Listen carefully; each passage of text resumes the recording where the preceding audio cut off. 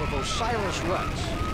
Throughout Florida's Space Coast, they watch by the thousands as an Atlas V carrying Osiris-Rex soared into the late-day sky.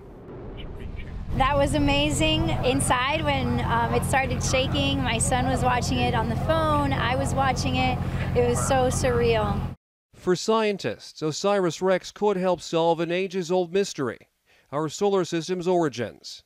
Its destination, the near-Earth asteroid Bennu.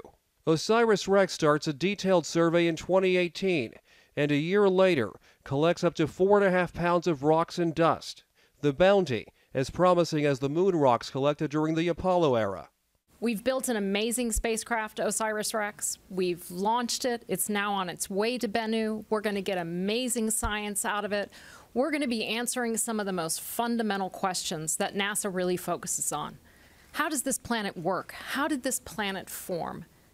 As Earth's population grows and resources become scarce, scientists see potential in space. Deep inside asteroids are precious metals, rare minerals, even fuel for space travel.